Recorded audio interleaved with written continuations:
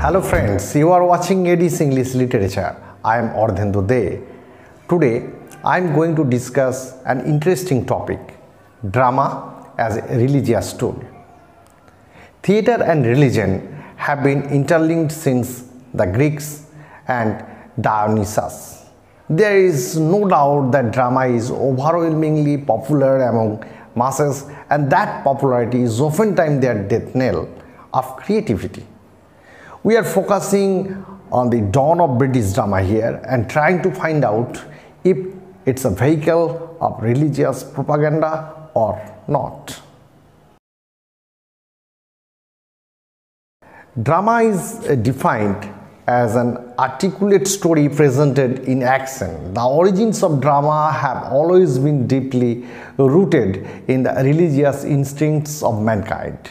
This applies to Greeks, Indians, Chinese, Egyptians, and also Christians. There is a fundamental reason for this. Theatre and religion were one of the few things that all social classes in the world had access to.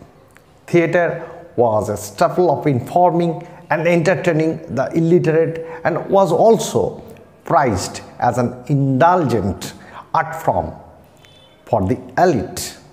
Since theatre entertained everyone, the subjects tended to be more general and religion was one of them.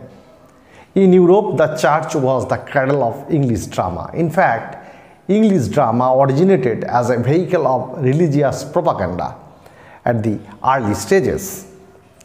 In their attempts to Christianize the Celtic island, the inhabitants of which were illiterate, drama was chosen as a mode of presentation, and it was hoped that these spectacular and visual performances could have a better effect on the people. They might lure them or attract them into the religion of Christianity. Dramatized versions of biblical stories from the creation to the resurrections were popular in the Middle Ages.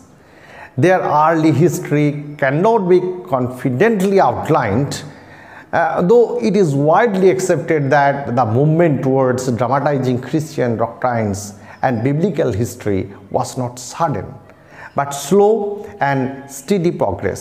You can look at this graph that how Christian stories were slowly introduced into the stage of English.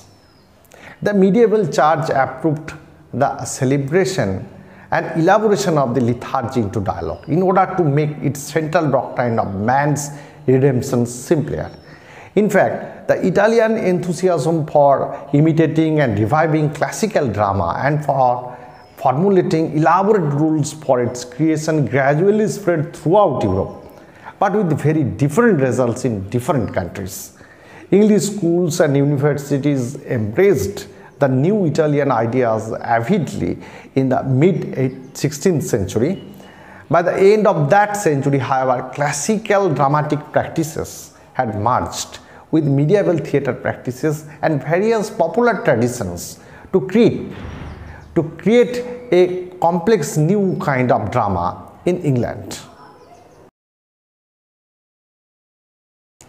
As in Greece, drama in England was in its beginning a religious thing. Its oldest continuous tradition was from the medieval church. Early in the Middle Ages, the clergy and their parishioners began the habit at Christmas, Easter, and other holidays of playing some part of the story of Christ's life suitable to the festival of the day. So these plays were liturgical and originally no doubt overshadowed by a choral element, and a kind of rather infusion was there.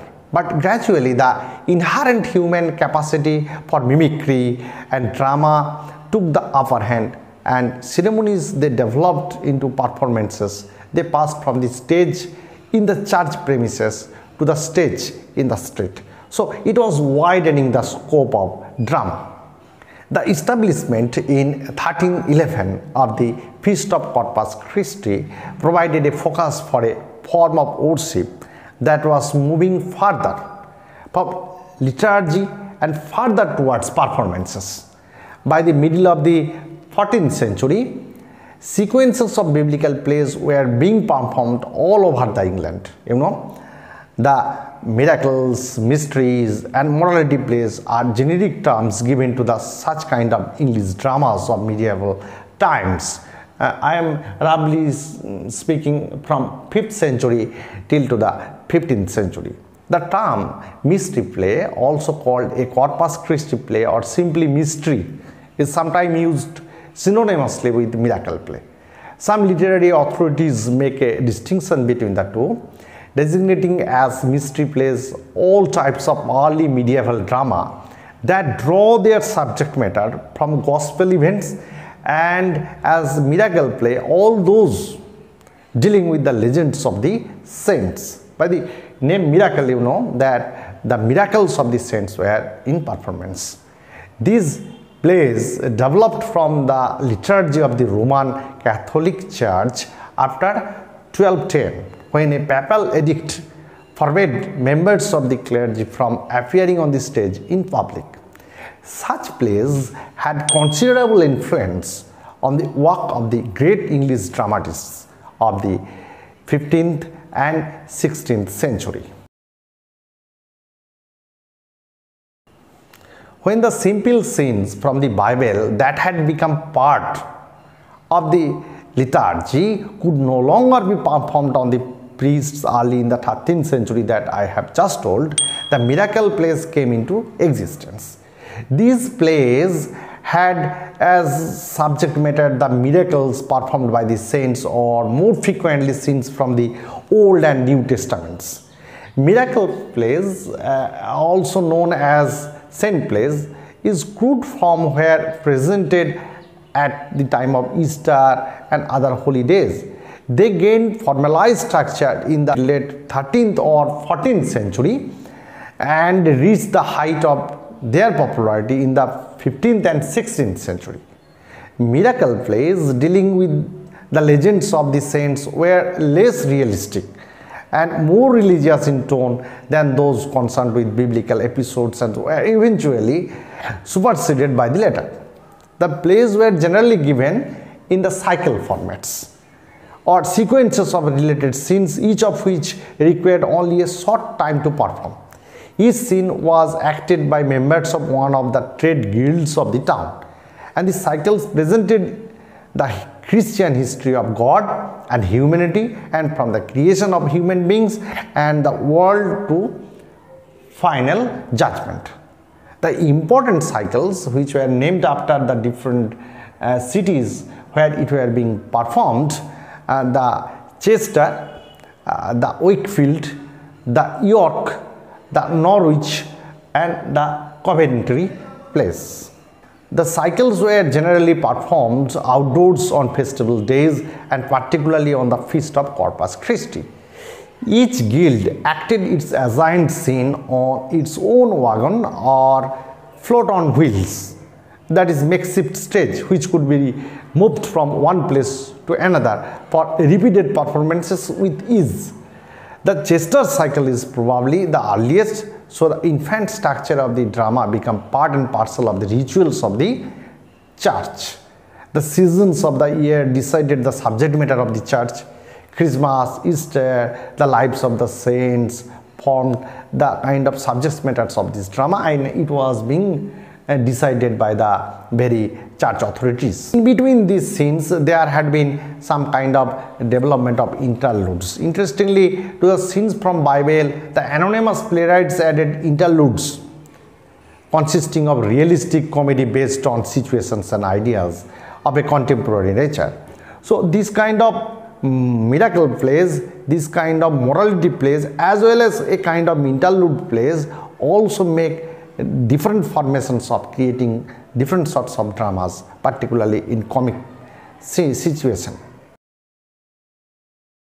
Sometimes known simply as morality, the morality plays was most popular in the 15th and early 16th centuries. It was designed to instruct audiences in the Christian way of life and the Christian attitude towards death. The general theme of the morality play is the conflict between good and evil for the human soul. The play always ends with the saving of the soul. The characters of the morality play are not the saints or biblical personages of the miracle plays, but personification of such abstractions as flesh, gluttony, lethargy, lechery, sloth, pride, envy, hope, charity, riches, strength.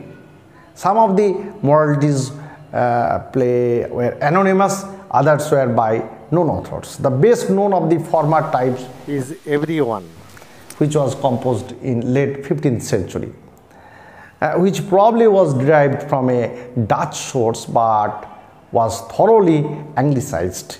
In the play, the protagonist Everyman learns that everything material he has gained in life deserts him as he journeys into the valley of death.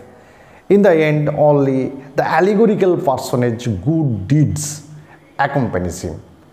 Morality plays from a bridge from religious to secular drama. The English morality plays Everyman that I have just told is written anonymously. Though miracle plays were no doubt written with a moral purpose, we often find that in their desire to be amusing and instructive at the same time, the writers of these permitted the amusing element to overbalance the instructive one. The liberty often taken with scriptural personages for the sake of comic effect, and the frequent buffoonery and rivalry found in this play, strange thought they seem to modern readers, but no doubt eminently attractive to the rude crowd that witnessed the performances.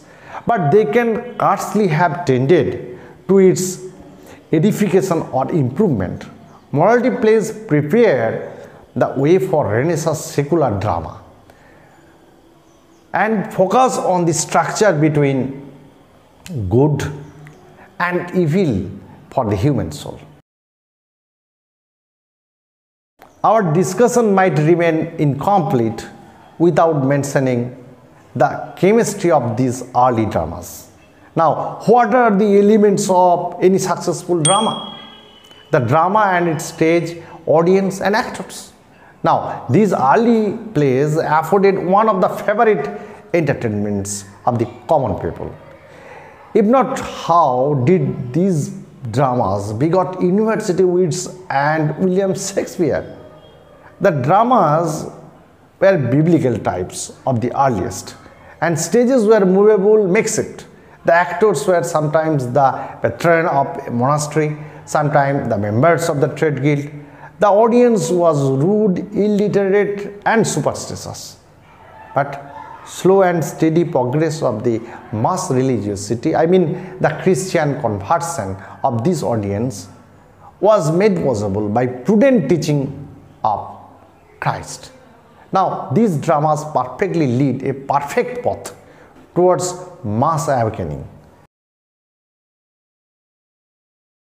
This is all for this post. If you have any question, please ask me. I will try my best to give some answers. You can also visit my blog www.ardhendude.blogspot.com for a related post. Bye bye. Thanks for watching.